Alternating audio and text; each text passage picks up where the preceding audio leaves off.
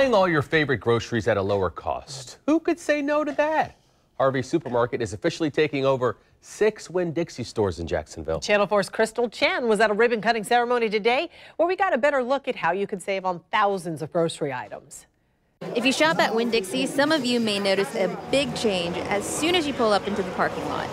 6 stores throughout Jacksonville, including the one here on Market Street, have now replaced their big red Winn Dixie logo to a green sign that reads Harvey Supermarket. It's a switch that allows Southern grocers to attract a different demographic of shoppers. It's all about price, it's all about value, it's all about service. The change is designed to meet the needs of customers on a budget. So first shock is the Harvey's name, not really understanding maybe where the Harvey's name comes from, but once they come in the store and see the value and see the pricing and see all of the things we offer, it's been a really good acceptance. The makeover includes fresh yellow paint, new uniforms, and a cleaner look. On top of the physical changes, every Harvey store will have a dollar zone, which offers things like cleaning supplies.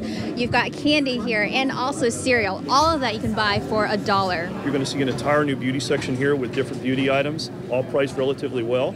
A great produce department with local offering. But the biggest change you'll notice is in the meat department, where the assortment will be tailored specifically to what the customer is looking for at a better price. It is exciting that they have, cake and they have music, so it is very exciting to see something different. You'll also be able to save on gas and groceries by signing up and shopping with the Plenty Rewards card. And don't worry, the shift doesn't mean the end of Winn Dixie stores. You'll still have 21 Winn Dixie stores to shop in around Jacksonville. Crystal Chen, Channel 4, the local station.